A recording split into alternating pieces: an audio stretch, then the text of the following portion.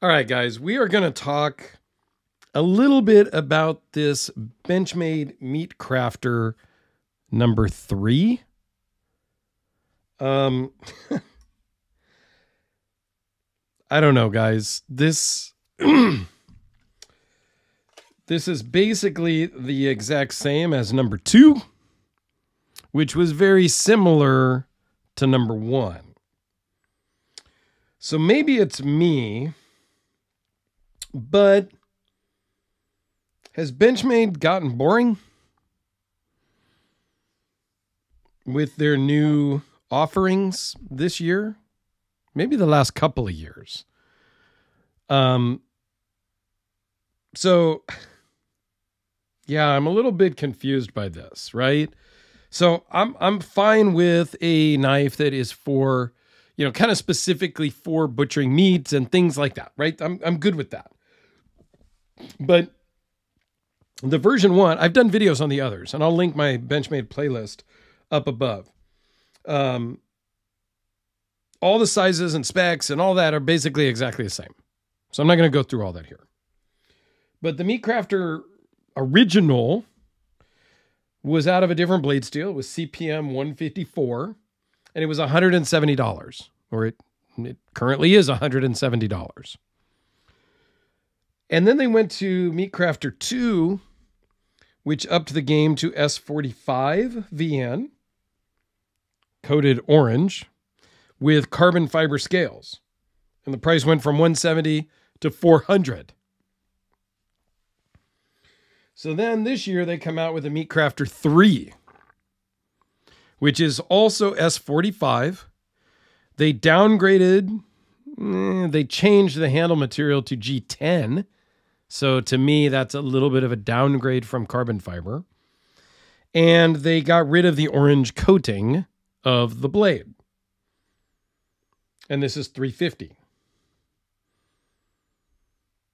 It just seems generic to me, and it kind of seems boring to come out with the same exact knife in a slightly different configuration.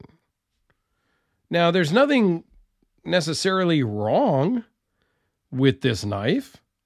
It's a nice kind of blasted finish, stonewashed finish, if you will. The G10 is nice. It's fit and finished fairly well. It has the orange ring around the lanyard tube to kind of tie it in with the orange sheath. And I'm okay with that. So all in all, it's built really nice. And I'm good with that. But do we need to keep coming out with the same knife over and over with some slight variations? I don't know. It kind of makes me think about, and we'll go off the, stick with me. We'll go off the rails a little bit. Like they remade this knife and hey, it's a new offering this year. It's kind of what Hollywood's doing. I mean, we're remaking movies.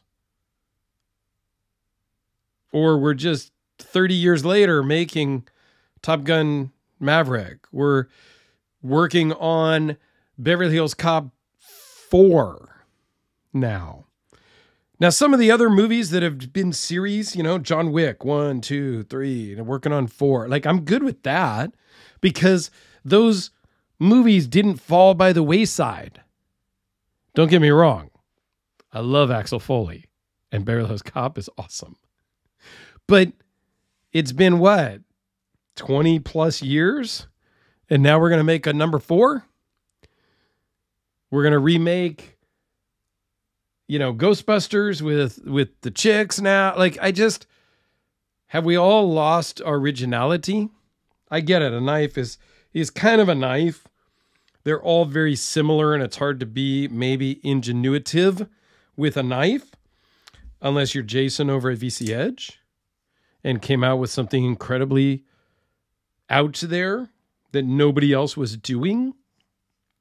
So, yeah, that's going to be kind of few and far between, or you come out with some radical shapes using exotic materials and things like that. Sure. But you know, even Benchmade came out with the mini bug out in carbon fiber. Do they have to come out with a bug out and a mini bug out every year with just different materials? I don't know. They came out with the Redoubt. I just did a video on those too, in that $160, $180 range. Did we need that knife on the market? Probably not. I'm just looking for some originality, I guess. And to get a number 3 and it be basically the exact same in different materials is just kind of a letdown, if you will. I think this is probably a very cool knife. I don't do a lot of the meat cutting whatnot. So it does have a very flexible blade for, you know, doing the work that you need to do for that. So again, there's nothing wrong with this knife. This is probably an improvement over number 2, because number 2 had that orange blade, which was just kind of like, why? I did like the carbon fiber on the scales of number 2. I don't know, guys. What do you think? Have knife companies gotten boring? Kind of went on a little rant here with the Hollywood and the movies and just kind of life being over and over and nothing really new. So, you know, yeah, some knife makers have done some stuff. VC Edge came out with a brand new product that nobody had ever seen before. Like that's cool. Demko came out with the Shark Lock. That's cool and innovative. And then now they're coming out with their titanium AD 20.5s, which in my opinion is what they should have come out with in the first place.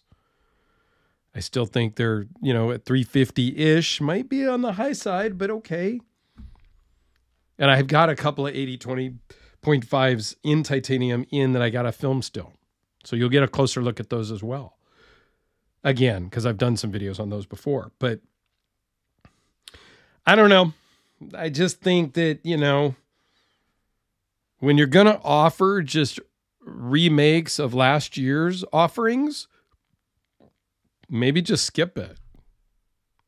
Take the year off and come out with something innovative and different next year if all you got this year is remakes of last year. I don't know. Let me know your thoughts, guys. I would love to hear your opinion. And I will link the playlist for my Benchmade playlist up here in the corner. So go check it out. There's a whole bunch of videos. I've done a ton of Benchmades. Thanks a lot, guys.